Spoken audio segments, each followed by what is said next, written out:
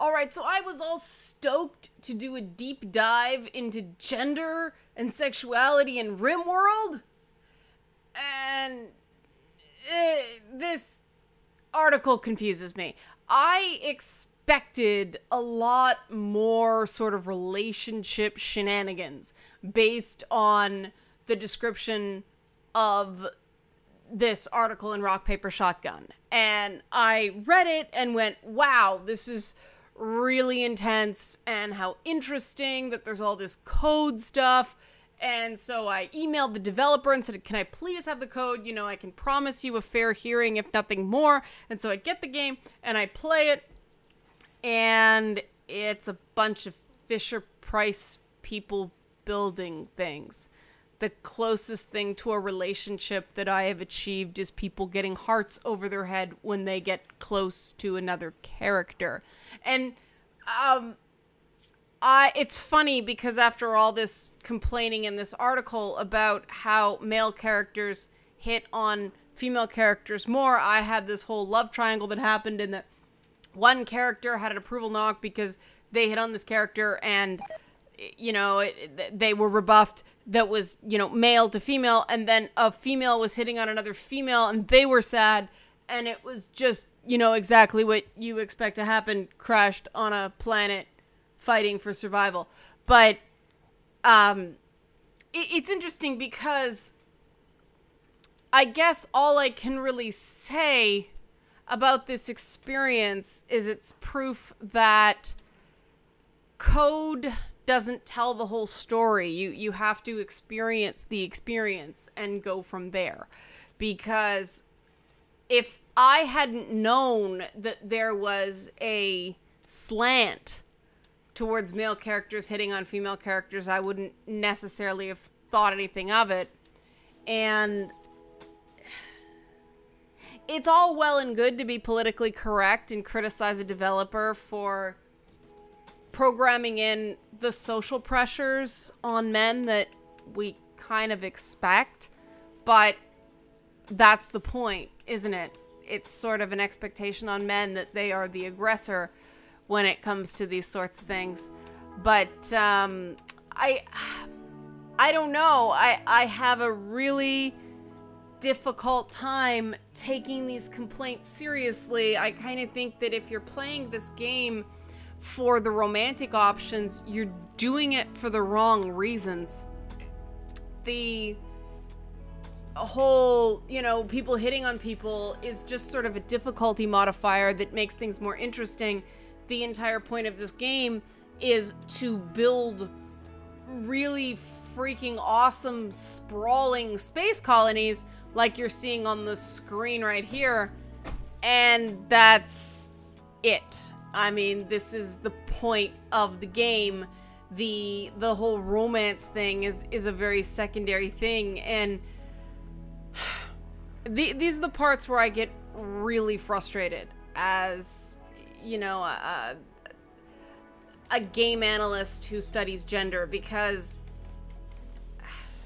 sometimes people make altogether too big a deal about things that are really not the core of an experience. And this gets into the question of developer freedom, and does the developer have the right to make a game where men are essentially subject to the same social pressures based on the game's code that they're subject to in our world. And of course, developers should be able to create games like that. And the fact that we're even having these conversations is kind of a bizarre thing. I mean, I wish I could give you guys more on this one, but seriously, it's a bunch of people that look like those, like, Fisher-Price figures that you play with when you're a little kid surviving in an alien wilderness, and they're, as you can see on the screen, barely large enough to identify as people. So I have a hard time being terribly concerned about their sex lives.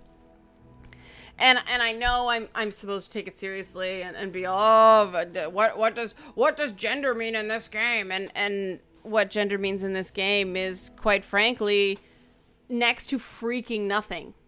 The whole idea of playing this game is to build awesome structures and mine things and create power grids and so on and so on. It isn't about the boom chicka boom boom.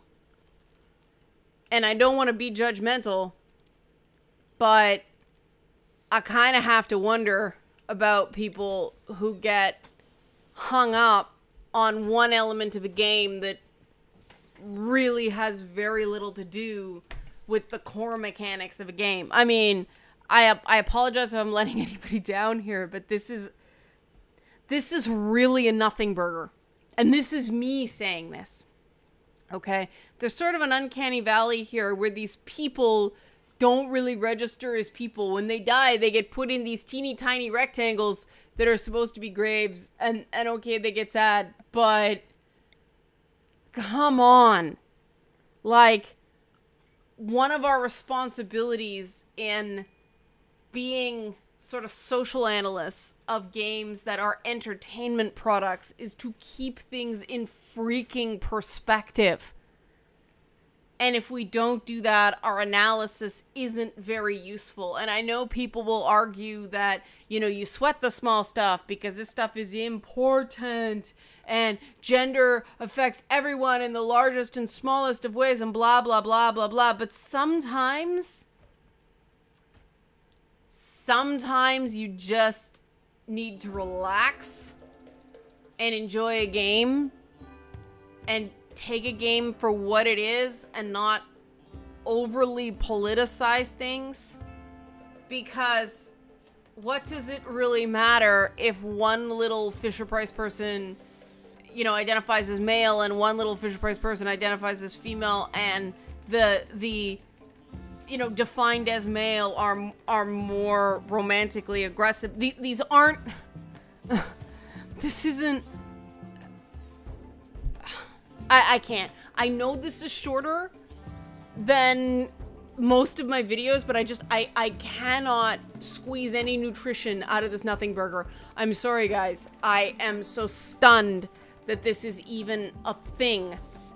And that, you know, the article...